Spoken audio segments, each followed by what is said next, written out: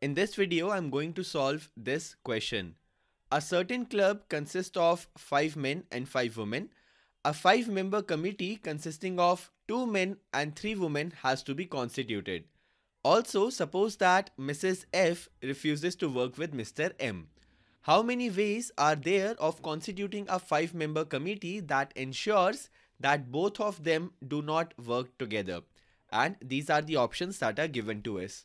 Well, there are two methods to solve this question. So first, let me start with method number 1. So we have to calculate that in how many ways we can constitute a 5-member committee such that Mrs. F and Mr. M do not work together. So we have to find that both of them do not work together. So we have to find the number of ways in which this could happen. So let's form the cases. So the first case could be that Mrs. F is selected. So Mrs. F selected. I'm denoting selected by S. And Mr. M not selected. So NS not selected. The case 2 could be that Mr. M is selected. So Mr. M is selected and Mrs. F is not selected. And third case could be that both of them are not selected. So Mrs. F not selected and Mr. M not selected. So these are the three cases that we could have if we want to find the number of ways in which both of them do not work together. So let's solve this step by step. So let's start with case number 1. Our case number 1 is that Mrs. F selected and Mr. M not selected. So now let us find the number of ways in which this can happen. So we are given that in total there are 5 men and 5 women and we have to constitute a committee consisting of 2 men and 3 women. So now because Mrs. F is already there in the committee, she has been selected. So that means out of the remaining 4 women, we have to select 2 women. Okay. So in total, we have to select 3 women out of 5 and 2 men out of 5. So now because Mrs. F is selected, so that means out of the remaining 4 women, we have to select 2 women. And note that in this question, the ordering does not matter. So we can use combinations. So we can write that we have to select 2 women out of the remaining 4 women. So that could happen in 4C 2 ways. And now because Mr. M is not selected, so we have to select the 2 men out of the remaining 4 men. So that means here the number of ways in which we can select 2 men out of 4 men is also equal to 4C2. So the number of ways to ensure that this is the case are equal to 4C2 multiplied by 4C2.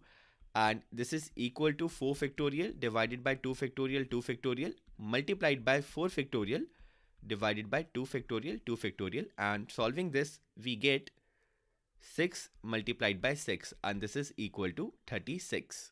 Now let's move to case number 2. The case 2 is that Mr. M is selected and Mrs. F is not selected.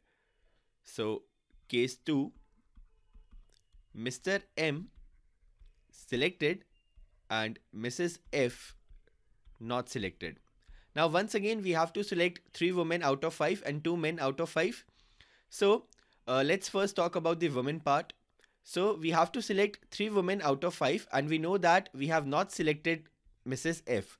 So that means now we have to select 3 women out of the remaining 4 women. So we have to select 3 women out of 4 and we can do this in 4C 3 ways.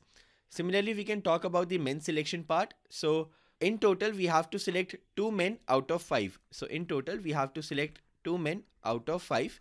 And now we are given that we have already selected Mr. M. So that means we have to select 1 man out of 4. Okay. And we can do this in 4C1 ways. So 4C1. And this is equal to 4 factorial divided by 3 factorial 1 factorial multiplied by 4 factorial divided by 1 factorial 3 factorial. And solving this, we get 4 multiplied by 4 and this is equal to 16. So there are 16 ways to form a 5-member committee in which Mr. M is selected and Mrs. F is not selected. Now let's move to case 3. Case 3 is the case where Mr. M is not selected and Mrs. F is also not selected. Now in total we have to select 3 women out of 5 and we are given that Mrs. F is not selected, so that means we have to select 3 women out of the remaining 4 women. So now we have to select 3 women out of 4. Similarly, in total we have to select 2 men out of 5. And we know that Mr. M is not selected, so that means we have to select 2 men out of the remaining 4. So we have to select 2 men out of 4. So now this can happen in 4C 3 ways and this can happen in 4C 2 ways. And this is equal to 4 factorial divided by 3 factorial 1 factorial multiplied by 4 factorial divided by 2 factorial 2 factorial. And this is equal to 4 multiplied by 6. So this is 24. So there are 24 ways in which we could form a 5-member committee when Mr. M and Mrs. F both are not selected. So now to find the answer, we have to add all these number of ways. So the total number of ways is equal to 36 plus 16 plus 24. So it is 36 plus 16 plus 24 and this is equal to 76. And this means part B is the answer. So the option B is 76. So 76 is the answer. So this is one method to solve this question. Let's move to method number 2, which is actually a simpler method. So this is our method number 2. So see, we have to find the number of ways that are there of constituting a 5-member committee that ensures that both of them do not work together.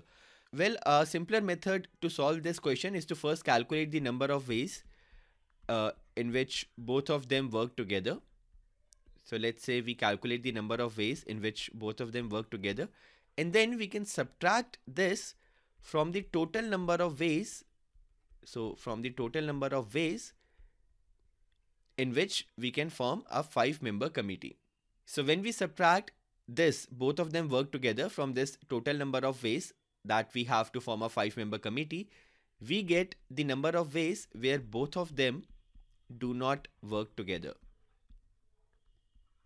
So this is equal to the number of ways where both of them don't work together. And actually this is a simpler method. Let me show you how. So first of all, let's calculate the total number of ways in which we could form a 5-member committee. So here we are not putting any condition. So the total number of ways to form a 5-member committee, so the total number of ways are equal to, so out of 5 men we have to select 2, so it is 5C2, and out of 5 women we have to select 3, so it is 5C3. Note that we are not putting any kind of condition here, we are just calculating the total number of ways to form a 5-member committee. So let's solve this. So solving this, we get it is equal to 5 factorial divided by 2 factorial 3 factorial multiplied by 5 factorial divided by 3 factorial 2 factorial. And this is equal to 10 multiplied by 10. So this is equal to 100. So there are 100 ways in which we could form a 5-member committee consisting of 2 men and 3 women. Now let us find this. The number of ways in which we form a 5-member committee where both of them work together. So in this case, we have to find this where both of them work together. So this implies that Mrs. F is selected and Mr. M is also selected. So note that in total we have to select 2 men out of 5. And because we have already selected Mr. M, that means now we have to select 1 man out of the remaining 4 men. So now we have to select 1 man out of 4, and the number of ways in which we can do this is equal to 4C1. Similarly, we have to select 3 women out of 5. So in total, we have to select 3 women out of 5. And because we have already selected Mrs. F, so that means now we have to select 2 women out of 4. And we can do this in 4C2 ways. So this is equal to 4 factorial divided by 1 factorial 3 factorial multiplied by 4 factorial divided by 2 factorial 2 factorial. And this is equal to 4 multiplied by 6, and this is 24. So this implies that the number of ways to form a 5-member committee such that both of them are not together is equal to 100, which is the total number of ways to form a 5-member committee, minus 24, which is the number of ways to form a 5-member committee where both of them are together.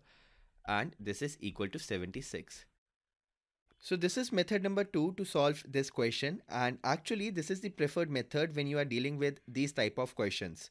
This is because the method number 1 involves too many cases. Like if you recall, we made 3 cases while solving this question using method number 1. And the more the number of cases, the more the time that you will have to spend in solving those cases, and the probability of making a silly mistake or say some kind of calculation error is also high when you are dealing with so many cases. Though in this question we only formed 3 cases while using method number 1, but there could be questions where you will have to form say 4, 5 or 6 cases. So because of all these reasons, we prefer method number 2 to solve these type of questions, as this method takes less time and the probability of making an error is also relatively low here. And this is all for this question.